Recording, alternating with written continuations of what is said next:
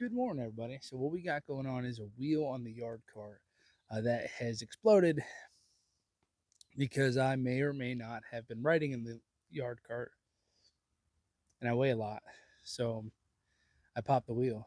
But they're tiny little wheels. Anyway, whatever, doesn't matter. So we're gonna fix it. I got the spare wheel.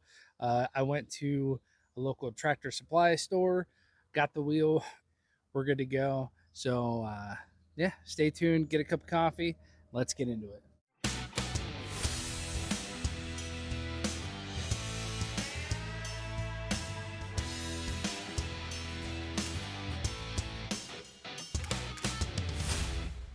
Always want to make sure you put your jack under the appropriate jacking area. Sounded weird. We're gonna turn it up. Come on, tighten all the way. Let's go. I don't know if this jack is gonna be enough for this cart. We'll see. Oh man, it's gonna be close. All right, I think we're good.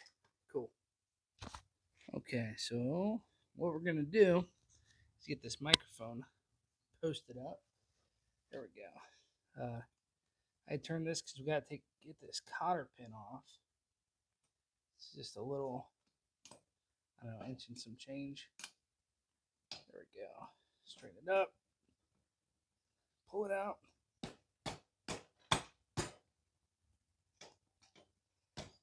Oh man, I should have put some jack stands. So now, very carefully and gingerly, we're just going to pull off the wheel. Boom. There it is. And as you can see, here's where the catastrophic damage happened. Definitely not my fault at all. Not the fault of me. Okay, very next step we're going to do is we're going to take these pry bars. We're going to get to work and actually start on one side away from the nozzle. And we're going to just start prying the wheel up over the rim. There we go.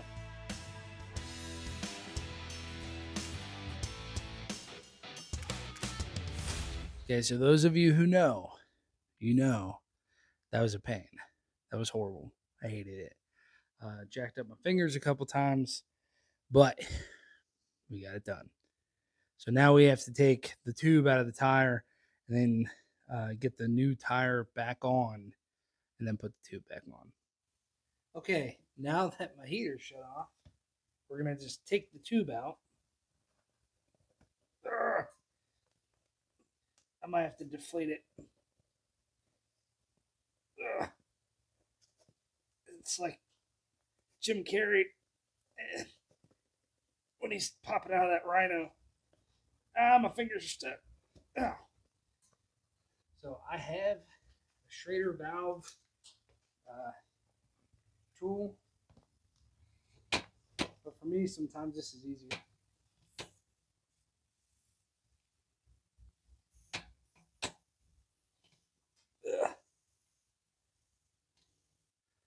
Now that that's deflated, it should be a lot easier to just pull out. Yeah. Okay. So we got the tube. All right. So what I'm using is this Tough Stuff multi-purpose foam cleaner. Let's pop it. Let's pop it. Let's not pop it. Let's inflate it just a little bit more.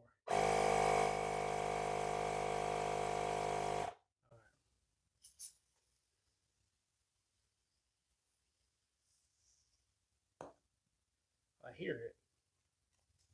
And I see it right there.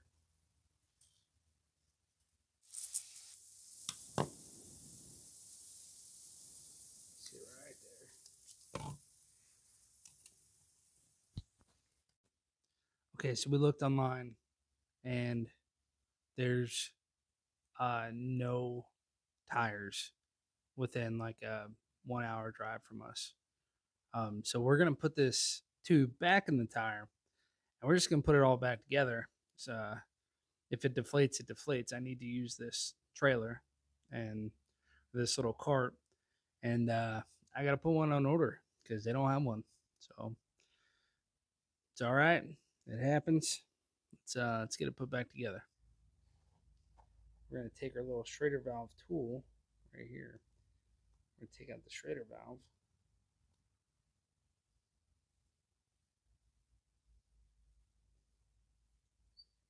There it is.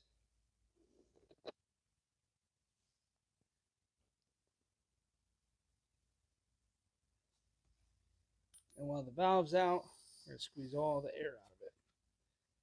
And once all the air is out, we're going to put our valve back in.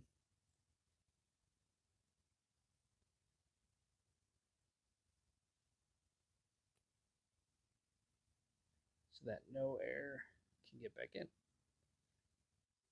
My absolute favorite part of this whole process is getting this into this. As you can see, this rubber is super hard compared to the original.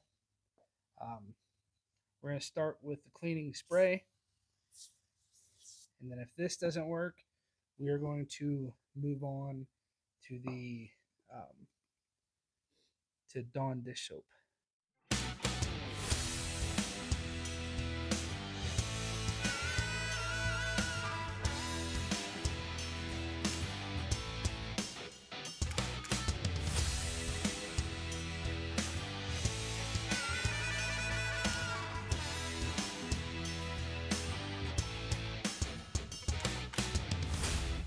Okay, so exactly what you guys saw me do, don't do it.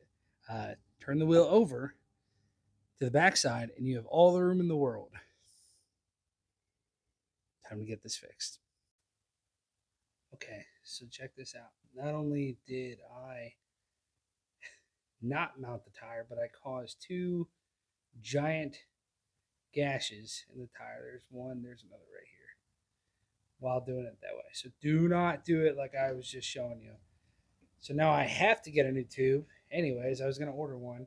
I'm still going to put this back in because I think that this tire will hold the air. And then I'll just replace this tube later. But that's going to be great too because once this is on, it's a kind of a bear to get off. So, yep, don't do what I'm about to put on the internet because I just ruined what good tube I had, and I don't have one to replace it. So I'm a genius.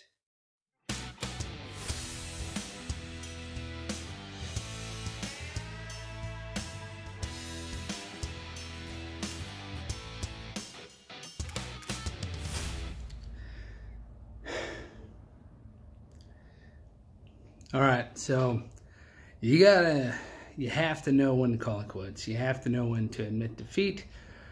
When a yard trailer tire has defeated you and you've busted your fingers enough and it's still winning.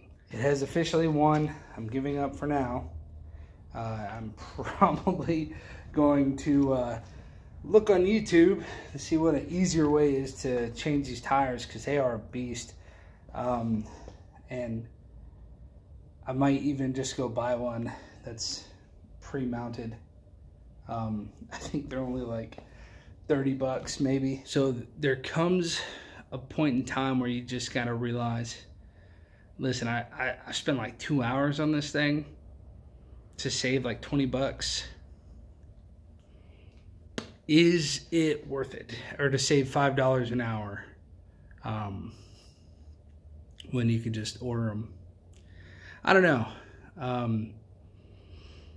I think if it would have taken me like 30 minutes, like I thought it was, yeah, it would have been worth it. I'm having a lot of trouble, and it's time to call it quits.